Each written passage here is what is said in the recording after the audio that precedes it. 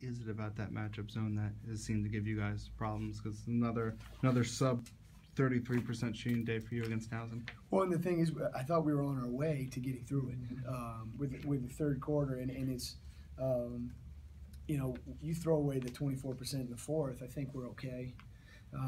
It's just tough to play against. They're athletic. They come together, and we're a team that is predicated a lot on driving to the basket and being aggressive. And they're good at coming together and without fouling us. Which, again, to their credit, they did a good job with that.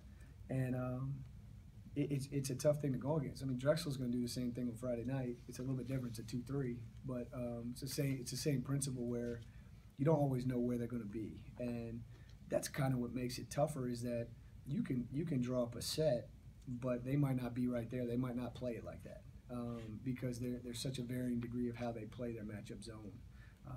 So it's a tough thing to play against, and I give them credit because if I'm not mistaken, we've scored in the 50s twice in conference, and it's been against Towson both times. So something's working for them, and I give them credit.